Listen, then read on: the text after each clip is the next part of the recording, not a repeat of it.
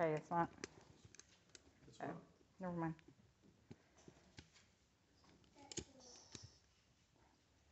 Oh, you already got the YouTube going.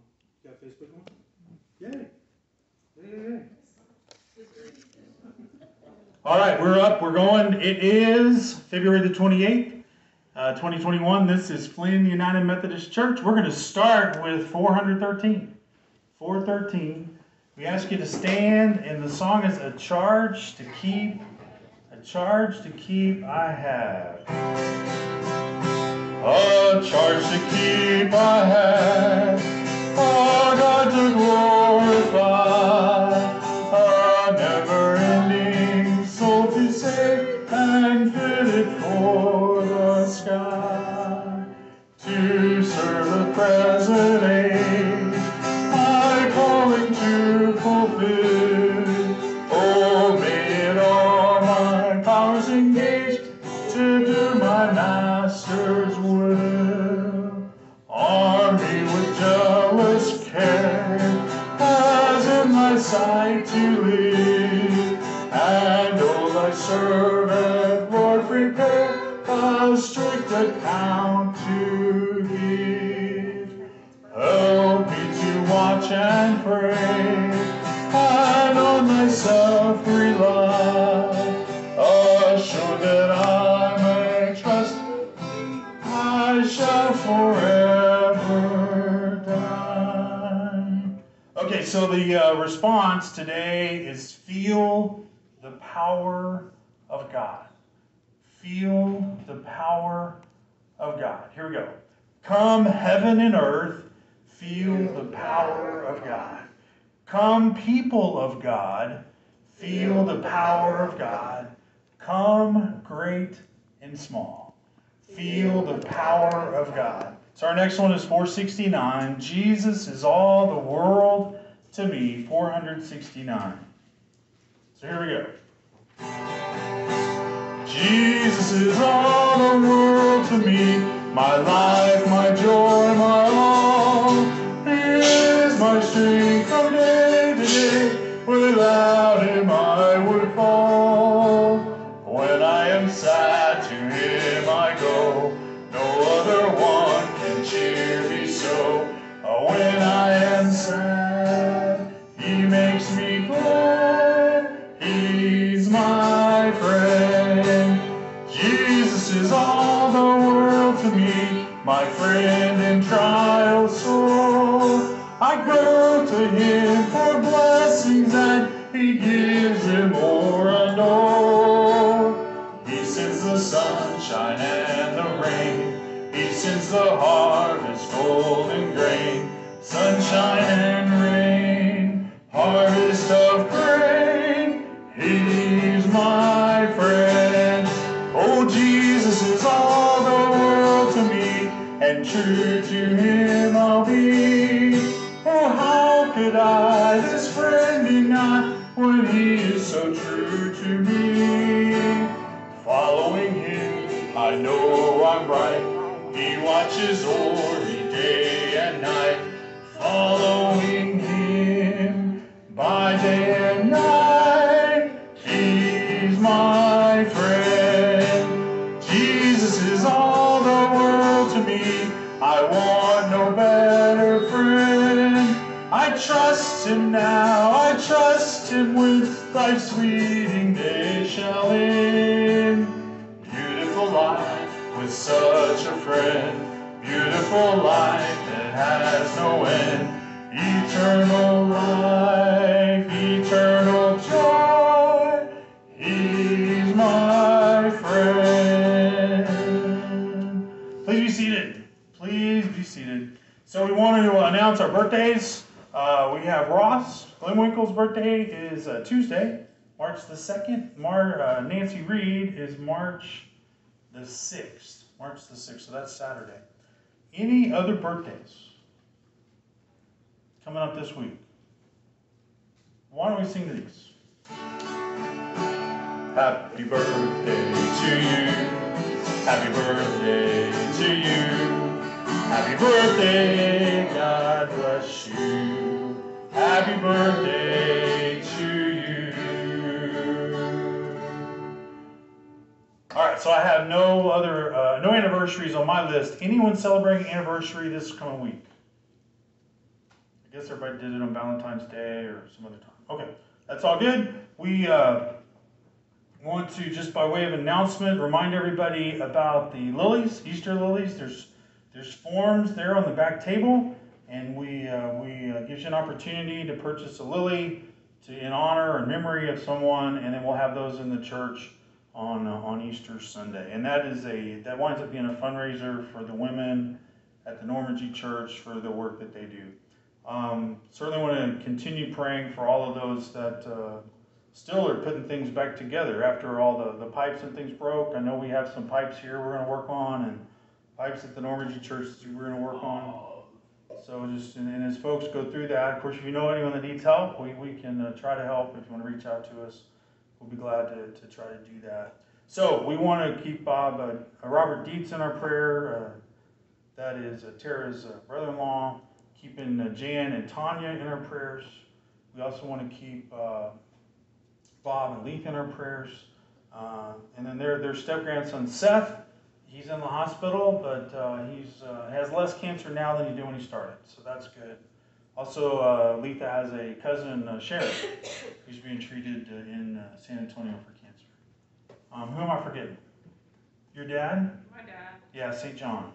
St. John. Yeah. Okay. Polly and Jacob. Polly and Jacob Benia. Okay. And I have a very nice thank you note from them. Oh, sweet. Which is in my truck. So Okay. I'll bring Okay. it, put it on the table. Weren't they here last week? No, I thought I saw them somewhere. Okay. He still can't get out. Okay. Okay. Well, then I had a vision last week. I guess. I don't know. Anything else? Did you want to announce the covenant group?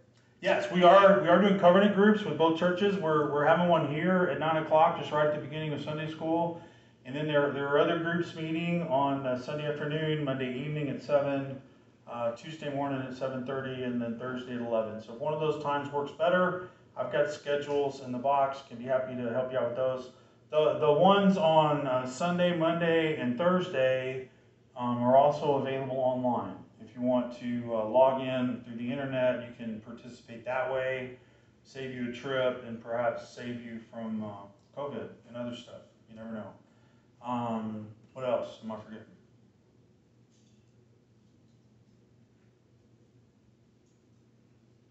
Okay.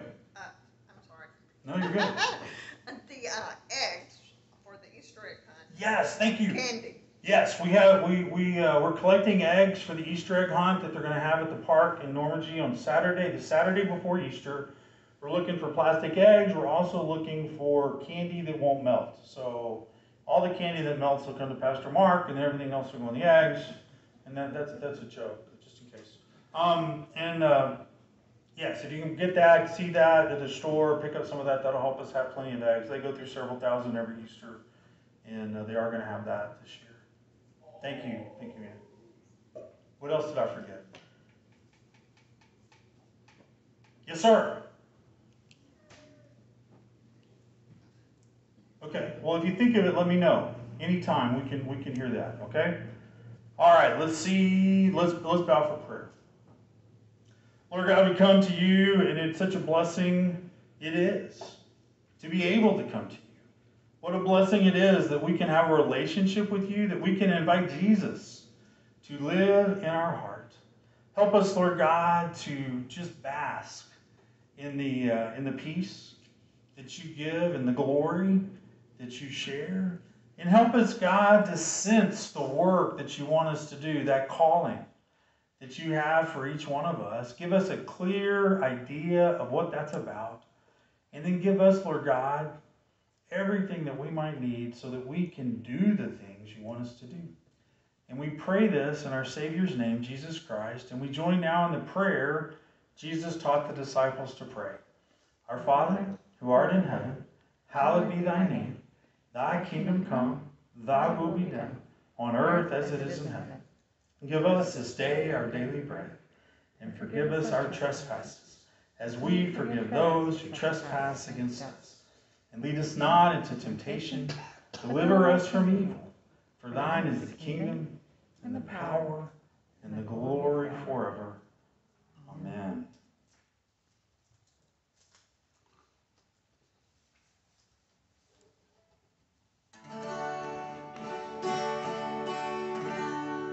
These are holy hands. He's given us holy hands. He works through these hands, and so these hands are holy.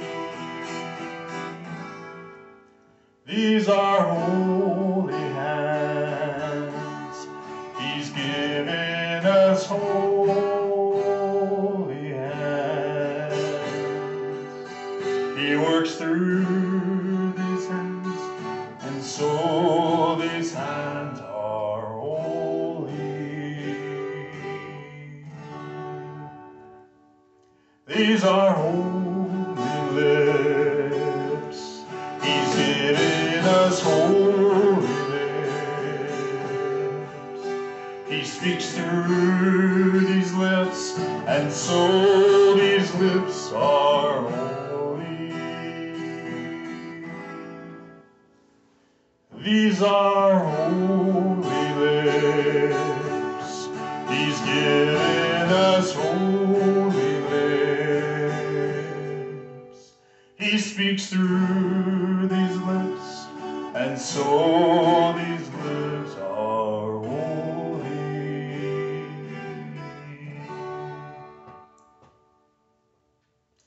This is holy ground.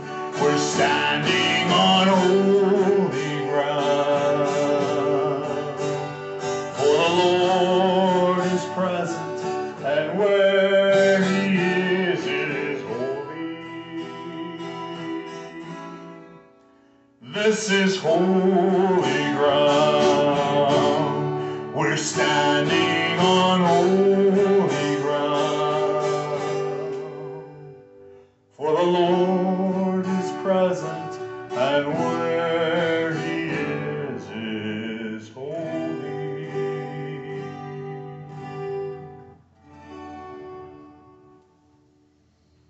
Let's pray now our prayer of illumination.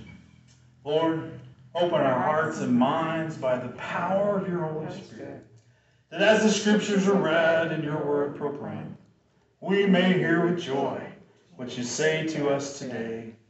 Amen. So our reading today is from Exodus chapter 3. We're going to read verses 1 through 15.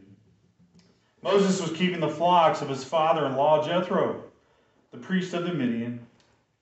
He led his flocks beyond the wilderness and came to Horeb, the mountain of God. There the angel of the Lord appeared to him in a flame of fire out of a bush. He looked, and the bush was blazing, yet it was not consumed. Then Moses said, I must turn aside and look at this great sight and see why the bush is not burned up. When the Lord saw that he had turned aside to see God, God called to him out of the bush, Moses, Moses. And he said, Here I am. Then he said, Come no closer. Remove your sandals from your feet, for the place in which you are standing is holy ground. He said further, I am the God of your father, the God of Abraham, the God of Isaac, the God of Jacob. And Moses hid his face, for he was afraid to look at God. Then the Lord said, I have observed the misery of my people who are in Egypt. I have heard their cry on account of their taskmasters. Indeed, I know their suffering.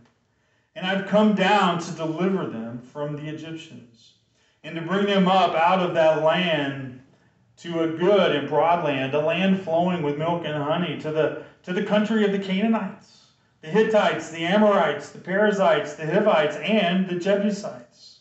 The cry of the Israelites has now come to me. I have also seen how the Egyptians oppress them. So come, I will send you to Pharaoh to bring my people, the Israelites, out of Egypt. But Moses said to God, Who am I that I should go to Pharaoh and bring the Israelites out of Egypt? He said, I will be with you, and this shall be the sign for you that it is I who sent you.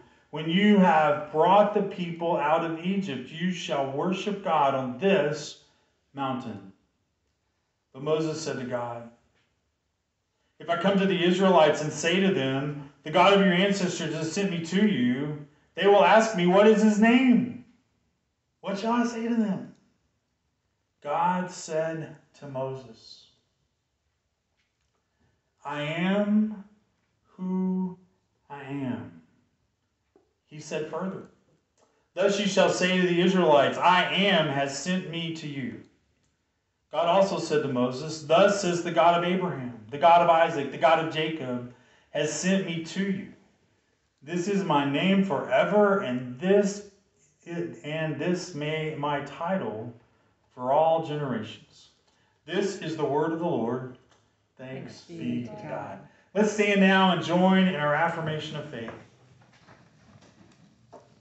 I believe in God the Father Almighty, maker of heaven and earth, and in Jesus Christ, his only Son, our Lord, who was conceived by the Holy Spirit, born of the Virgin Mary, suffered under Pontius Pilate, was crucified, dead, and buried. The third day he arose from the dead. He ascended into heaven, and sitteth at the right hand of God the Father Almighty. From thence he shall come to judge the quick and the dead. I believe in the Holy Spirit, the Holy Catholic Church, the communion of saints, the forgiveness of sins, the resurrection of the body, and the life everlasting. Amen.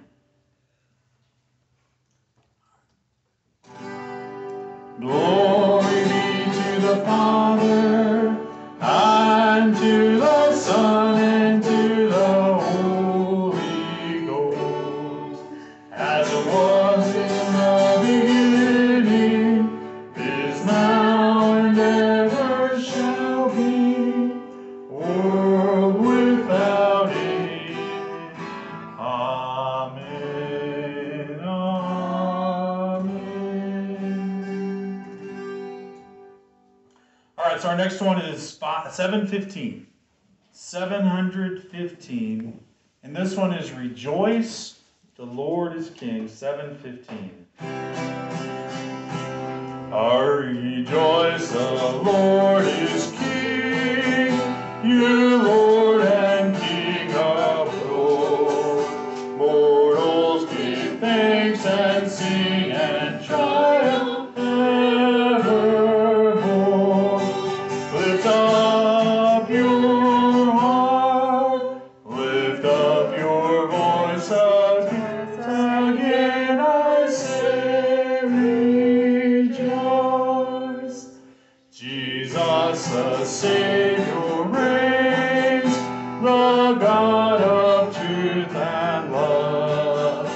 When he has purged our sins, he took his seat above. Lift up your heart, lift up your oaths and rejoice again I say, rejoice. His kingdom cannot fall, he rules o'er all men. The keys of death and hell are to our Jesus give. Lift up your heart, lift up your voice, rejoice again, I say rejoice. Rejoice in glorious hope, Jesus the judge shall come, and take his servants up to their eternal home. Live soon shall leave the archangel's voice, the trump of God shall sound, rejoice. Please be seated.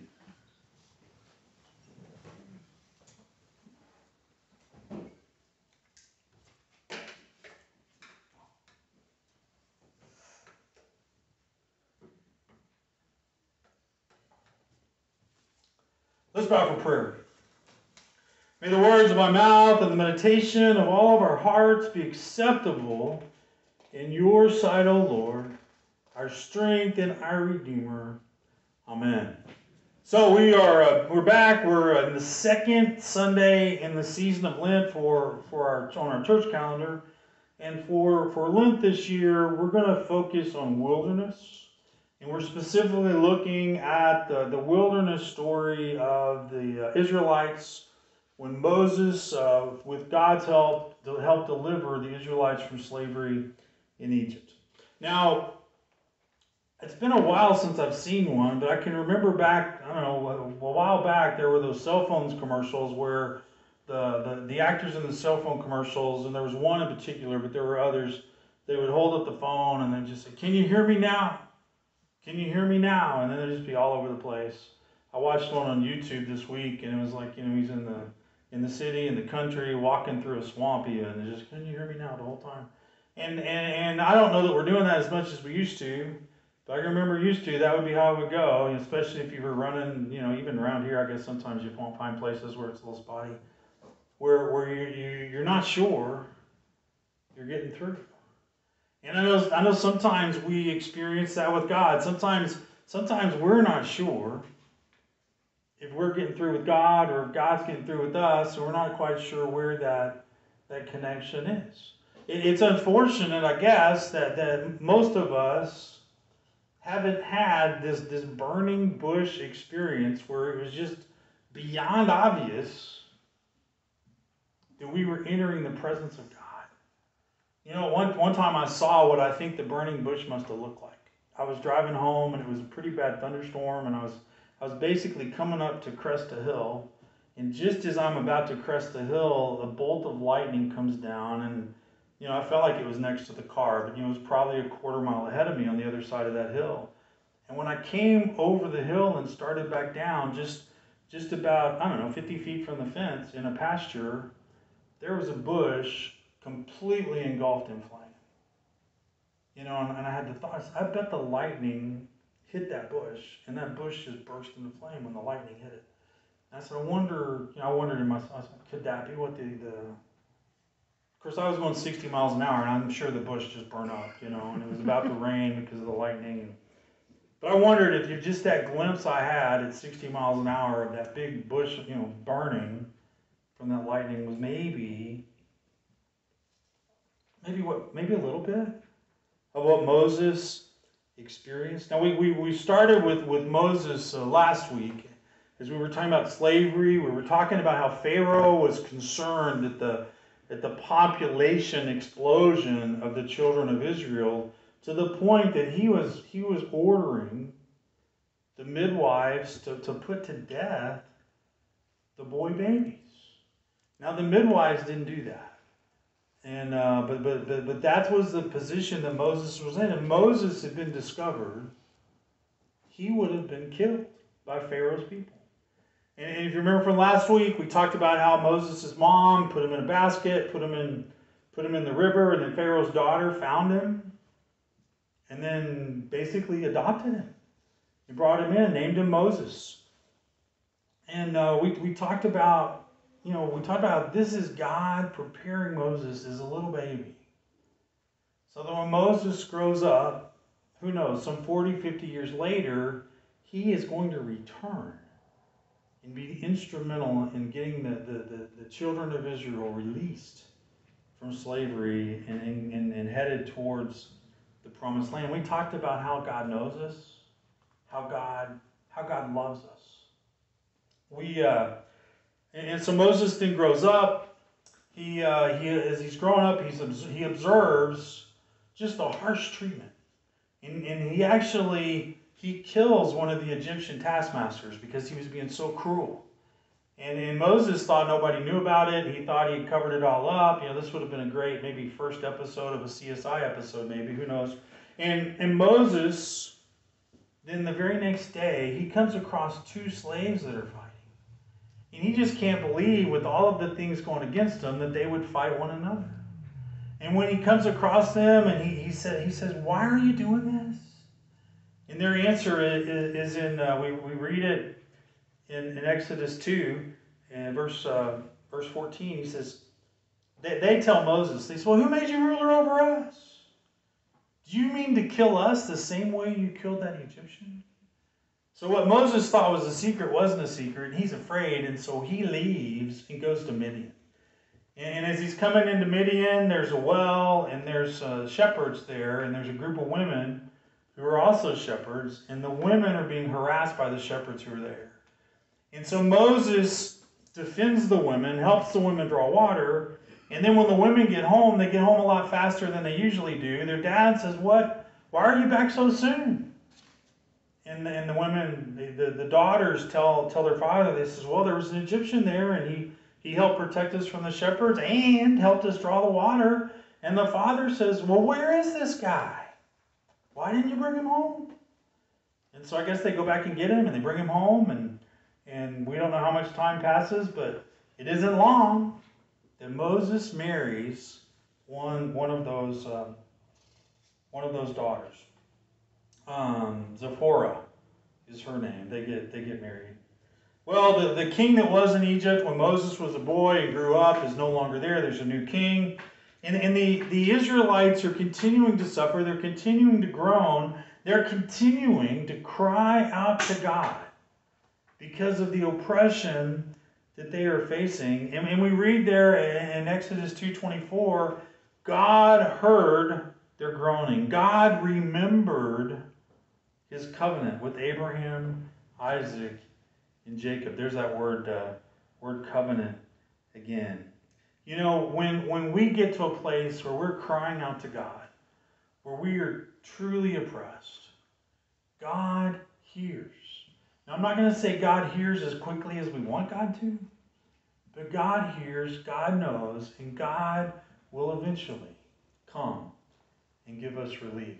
You know, I think that's one of the reasons why, as you read through Scripture, if you've ever read through the Bible, one of the things that has amazed me in Scripture is the number of times in the Scriptures that the Scriptures tell everybody to take care of widows and orphans.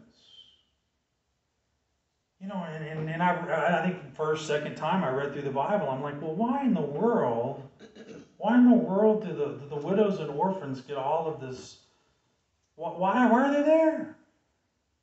I mean, they're not the ones writing the Bible verses. I mean, they're going to be the ones that are just barely able to make ends meet.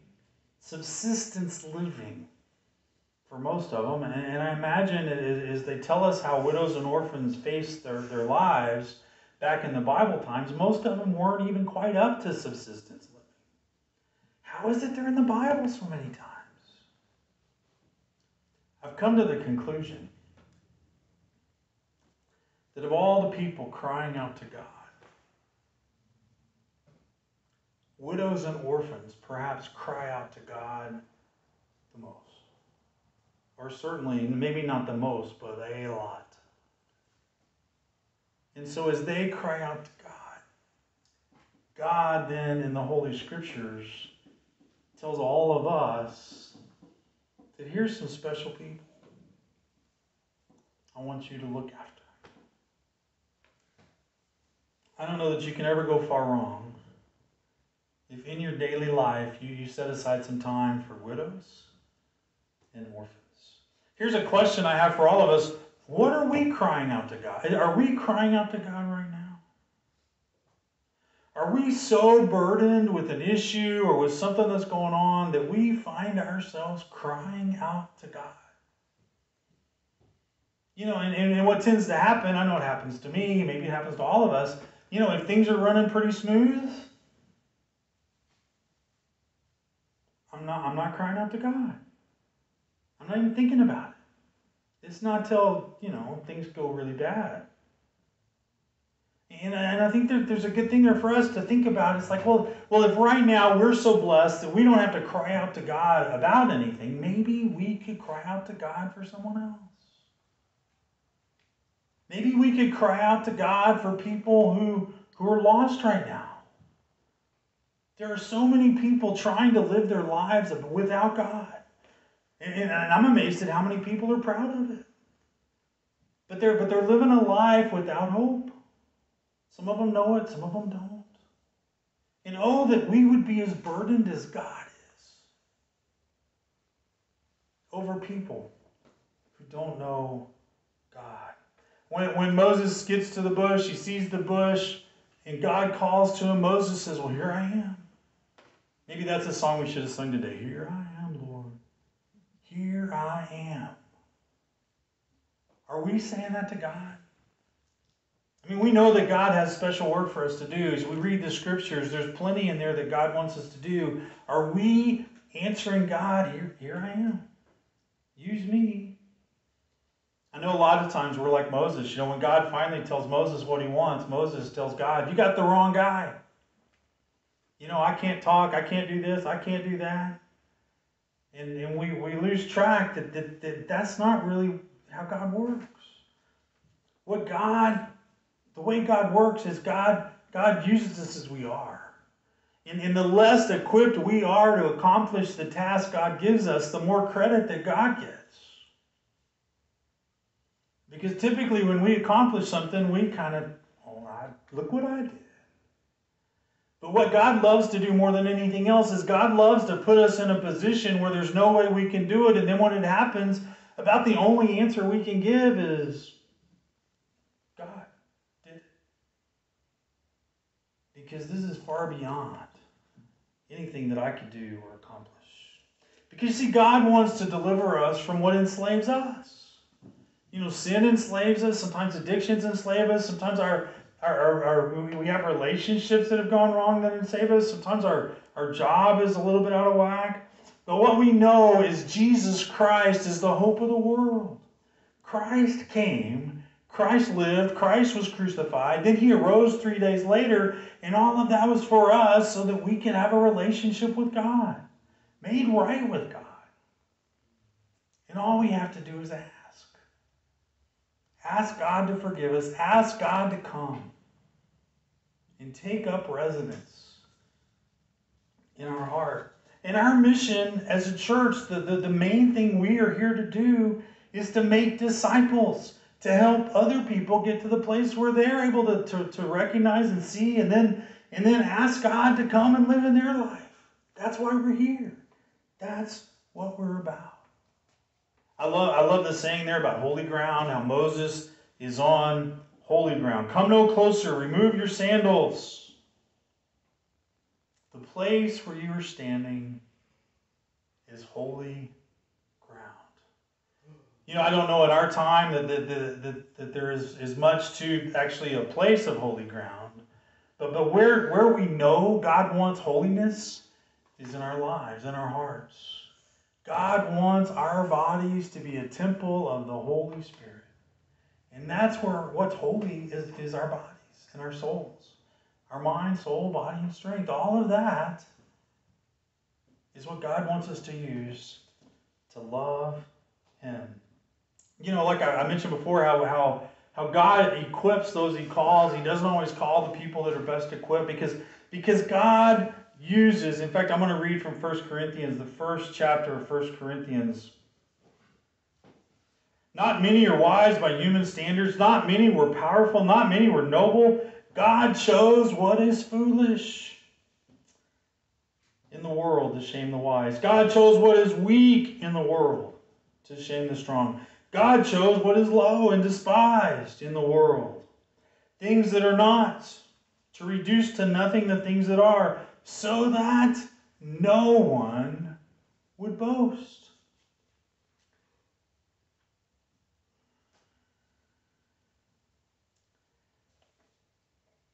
You see, we believe this lie that the more we get, the better things are for us. The more I can get, the better it is. That is a lie. Because the way God works, the more we give, the better we are. The more we give, the better we are. There's an article, it's older, it's from 2014, and it was a study of MS patients. And they separated the patients into two groups, and they thought, okay, we're going to get folks and train folks to encourage these multiple sclerosis patients in their illness, and we're going to help them out. And so they trained a group of just people that were willing to help, and they trained them. And then there was a second group they trained that were people who actually had MS to help the second group. So the first group had just folks that didn't have MS, and then the second group had folks that did have MS. And so the study was to figure out which of the groups would fare better, the ones that had the encouragers who didn't have MS versus the ones who had the encouragers that did have MS. And the amazing result of this study is, of those two groups, the group that was helped the most was neither of those two groups. The group that was helped the most were the folks who had MS, who were helping the others cope with MS. That was the group that was helped the most. And in this piece, it says these people had undergone a transformation that gave them a fresh view on who they were. Caring for others brought healing. Our nervous systems are wired to find satisfaction by seeking the best for other people. You know, God calls us to get our attention. I can remember a story of someone who completely changed careers. A teacher. As a teacher, a student made a comment to her, and in that comment, she heard God wanting her to make a change, and she did. I know the reason I play guitar is because when I was in 7th grade, I went to a retreat, and there was a high school student who was playing guitar at that retreat. And I just felt inspired that might be something I could do if I could ever figure that out. And that's something that I love to do, glad I'm able to do. You know, when we encounter God in any way, it eventually becomes obvious that it's God. You know, we have a tendency not to listen. You know, but what I hope we will come to do and try to do is find those near to us who are crying out to God for whatever reason and help them any way that we can. Last week I challenged us all to find out what it is God wants us to do. I encouraged us all to take advantage of the covenant groups that we've started. Today I want to encourage us to align our burden with God's burden. To align our burden with God's burden. And where I get God's burden is from Luke 15. Luke 15 is the chapter in the Gospels that talk about things that are lost being found. And the chapter talks about a lost sheep out of 100 sheep. But the verse is not really about sheep, it's about people.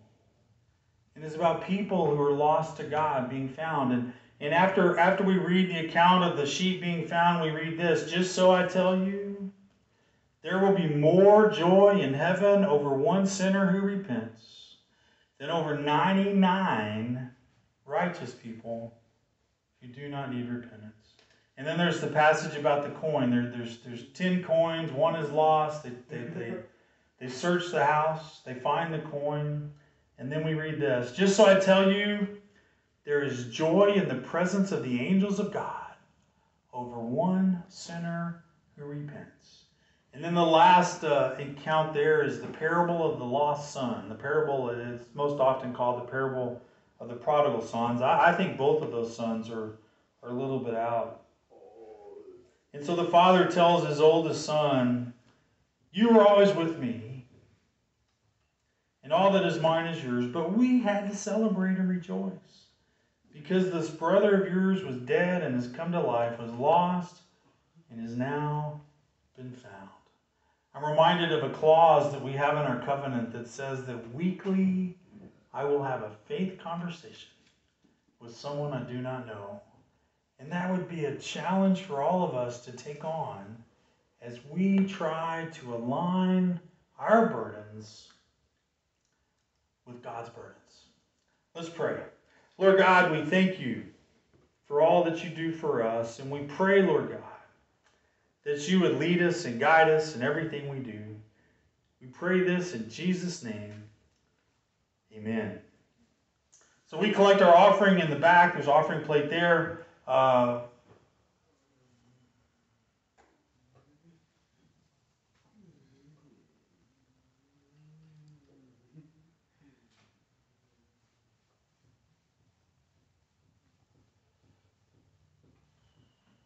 here it is. I got lost. Sorry.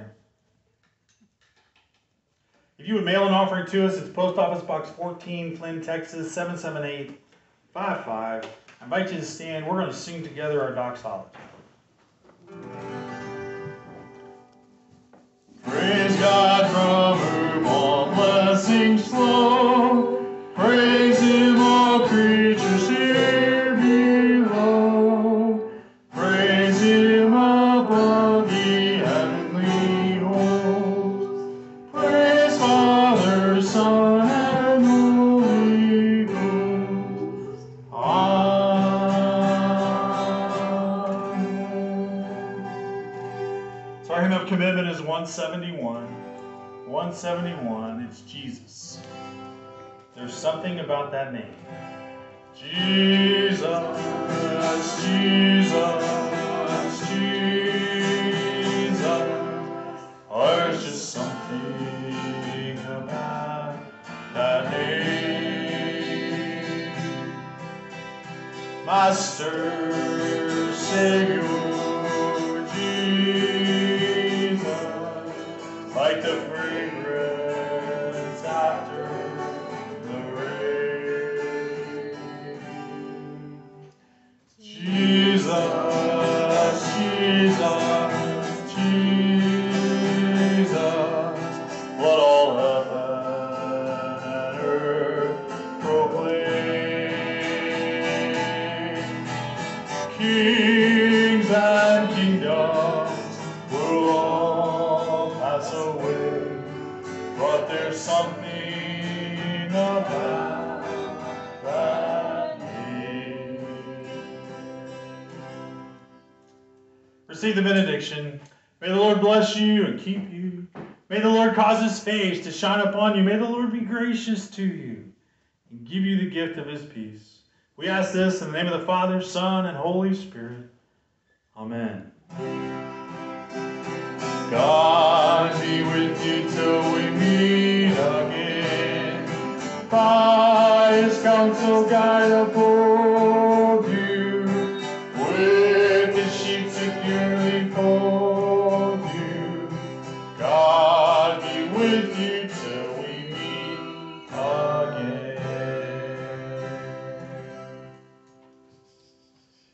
Blessings. Thanks for being here. Did you think of what you wanted to say back there? All right. Well, there's always next week. We'd be glad to hear it. Y'all have a good week.